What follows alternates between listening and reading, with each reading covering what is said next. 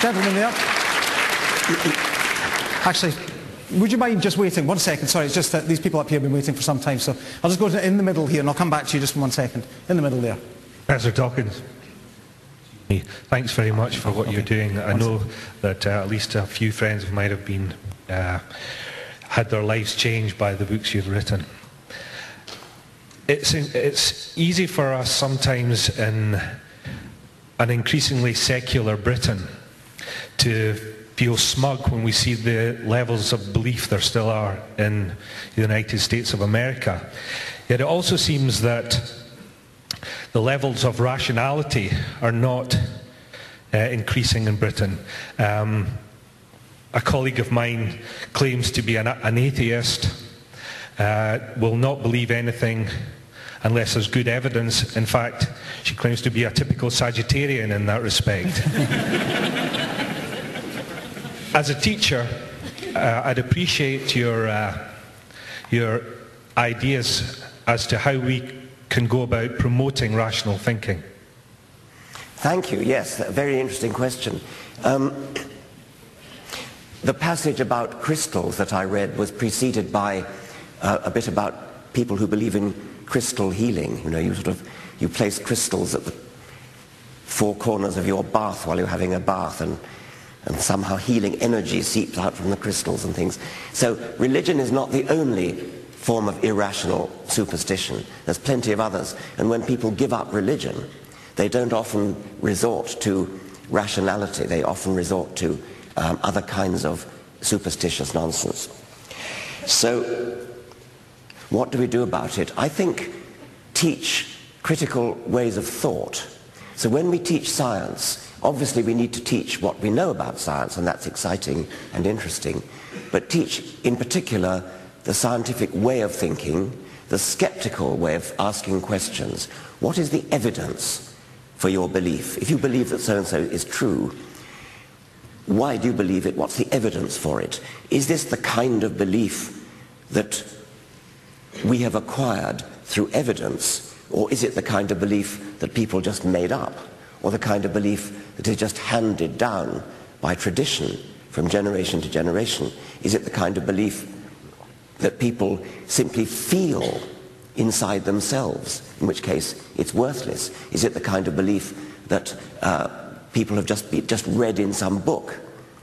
If the book itself was not written on the basis of evidence, then again, it's worthless. I don't think it's that difficult to teach critical thinking. You're not indoctrinating, you're not teaching a lot of facts. You're teaching children how to think for themselves, how to ask questions, how to react skeptically to statements of belief from other people. It's obviously hard for a young child to do that, but even a young child, I think, could be taught to ask the right kind of question. What is the evidence for this?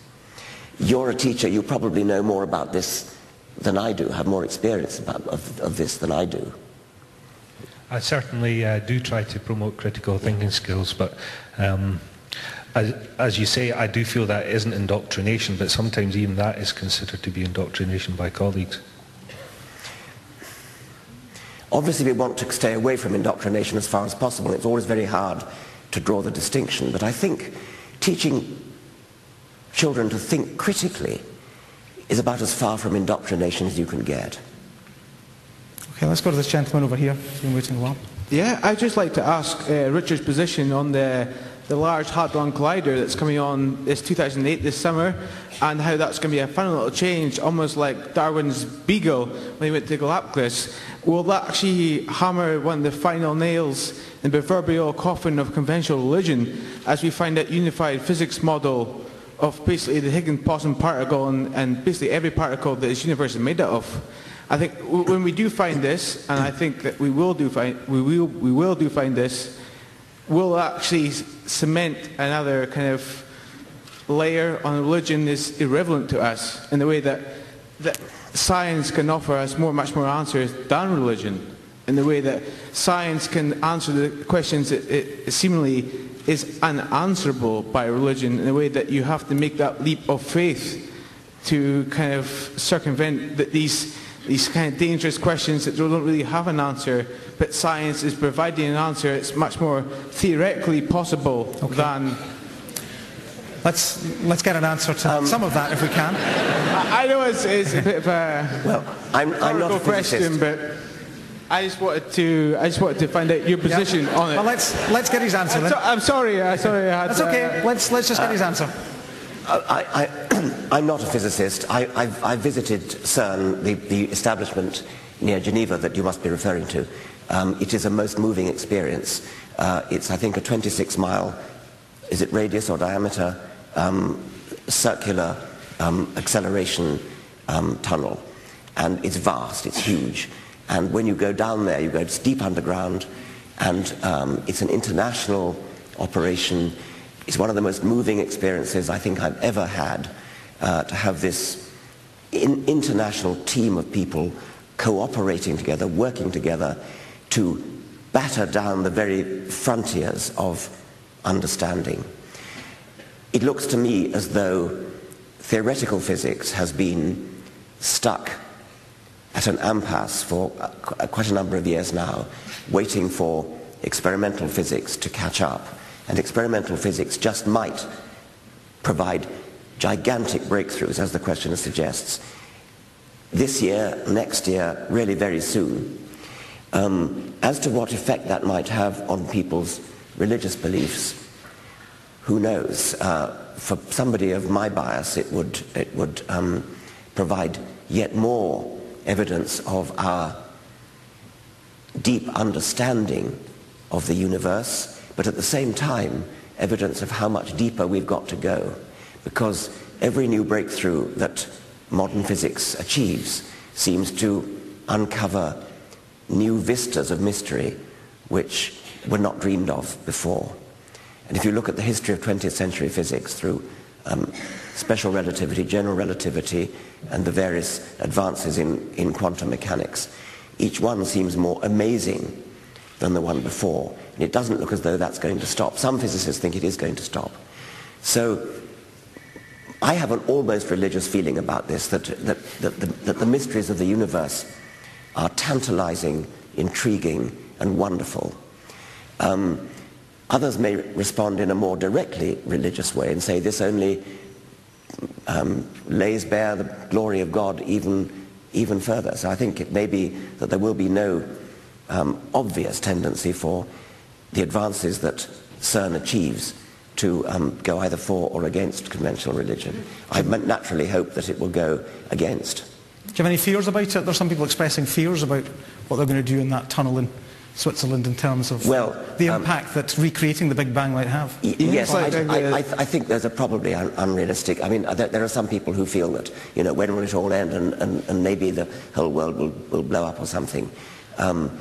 Physicists that I've talked to say that's extremely unlikely. I hope they're right. Okay. You'll forgive me, sir, if I don't come back to you. I just want to move over here to this lady. Professor Dawkins, when you spoke about the Selfish Gene book, you mentioned that we're effectively a collection of genes whose ancestors have survived for generations. While fully taking into account the previous questioner about the rapid growth in human population, in the affluent Western world particularly, more and more people are choosing not to have children. Does that mean that there's some kind of arms race going on between our evolved intelligence and the genes? On the one hand, the genes wanting to recreate, and on the other hand, free human choice to not have children. It's a very fascinating idea, isn't it, that the natural selection of the selfish genes has created our brains as a tool for their own survival. And when it was first created by natural selection in the Pleistocene era on the plains of Africa, it was a tool for making us good at gathering and hunting. But now, the brain has, in a sense, overreached itself from the point of view of the selfish genes, so that the brain has discovered, for example, contraception, which is a very anti-selfish gene thing to do. The brain has discovered art and music and all sorts of pleasures which distract us from the real business of getting down to it and making babies. I rather subscribe to my friend and colleague Steven Pinker, who believes strongly in the view of the selfish gene, but he says, I, Steven Pinker, have no intention of having children, and if my genes don't like it, my genes can go jump in the lake. So there is a sort of rebellion on our hands. The brains, the big brain which was manufactured by the selfish genes for the propagation of selfish genes, has now rebelled and has devoted itself to all sorts of other pleasures and amusements